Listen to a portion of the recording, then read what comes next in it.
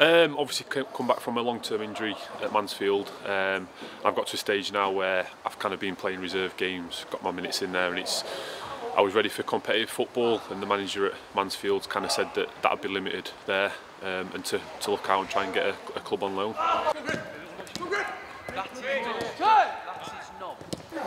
Obviously you've played over 450 league games, but for York City supporters, just give us a flavour of what you're all about as a player.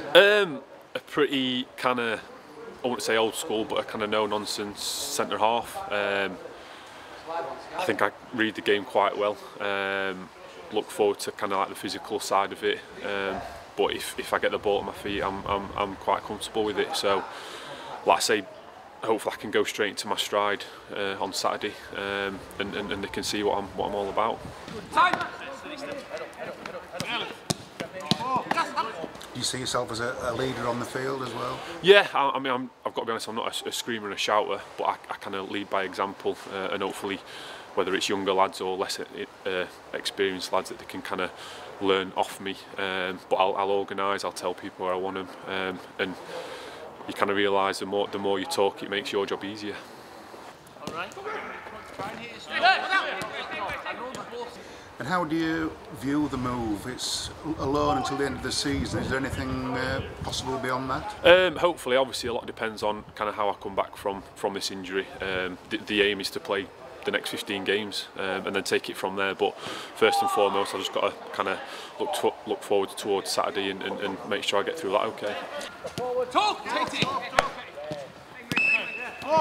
I've played here when they were in the league when I was at Huddersfield. I know what the support's like, what it's like as a club. Kind of, it's past, and I know it's a massive club, especially for this league.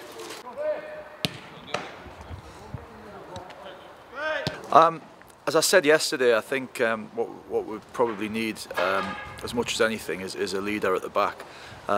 Somebody who's very, very vastly experienced, mentally very strong, because he's obviously been through injuries and came through them and spent a lot of time sort of rehabbing and getting that, and that builds up a mental strength. And I think that's what he brings to us, a lot of experience and mental strength, which sort of goes hand in hand with what we've done the other side with Tom Bradbury. Young, eager to learn, and I think he'll be good for not just Tom, but I think he'll be good for everybody. I think, as I say, at a time where we need a bit of solidity at the back, we need to get back to clean sheets, and he'll just help in that respect.